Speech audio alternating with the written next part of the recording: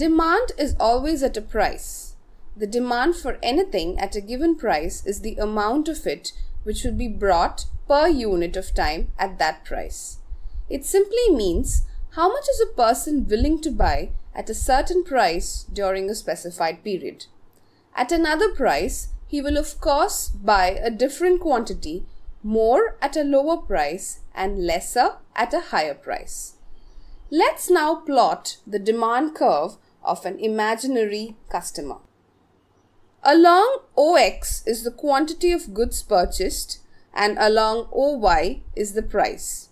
It can be seen that at price OP, OM is the quantity which would be purchased. At price OQ, which is a higher price, the quantity demanded becomes lesser at OL. At OR, which is the lower price, the quantity demanded increases to ON. If all the co-joining points are plotted, we would now see a downward sloping curve called as the demand curve. Thus, it can be clearly seen that as the price falls, quantity demanded increases and vice versa. There are some obvious reasons why people buy more when the price falls, and which is why the demand curve tends to slope downwards. First one, consumers can now afford to buy more. He is willing and able to buy more because the thing being cheaper, his real income increases. This is called the income effect. Second one, when the commodity becomes cheaper, it is substituted wholly or partly for other commodities. This is called the substitution effect. Third, increased usage.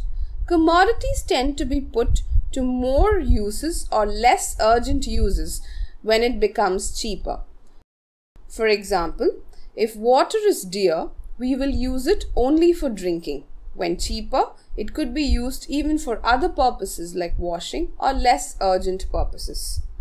4. The law of diminishing marginal utility. According to Marshall, the consumer has a diminishing marginal utility for each additional unit of a commodity, and therefore he will be willing to pay only less for each additional unit. A rational consumer will not pay more for lesser satisfaction. He is induced to buy additional units only when the prices are lower. Fifth, arrival of new consumers.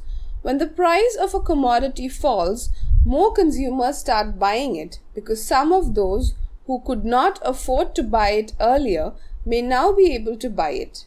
This raises the number of consumers of a commodity at a lower price and hence increases the demand for the commodity.